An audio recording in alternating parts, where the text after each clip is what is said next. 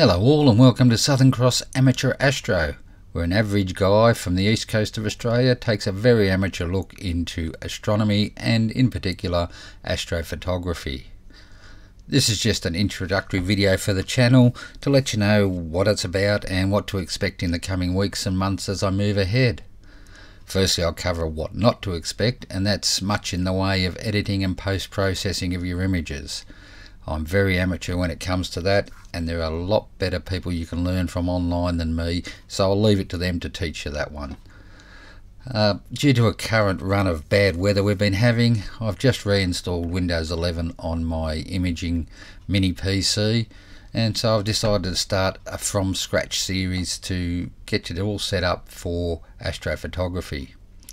Initially the series will be just installing basic software and drivers that you need, as well as a little bit of other software that you might find handy.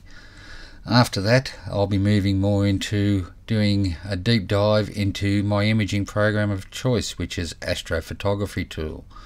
So everything I do will be aimed in the end to getting it to work the best with APT.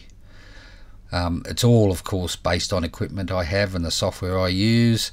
A lot of it will be able to convert between different brands and different types of things.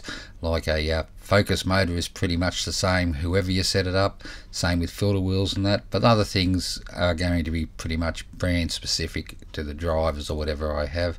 But I'll try and keep it as spread out as I can and as useful to most people.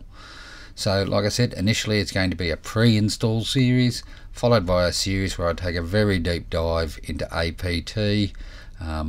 It's going to be more than just a video user guide, and I'm hoping everyone will find it useful.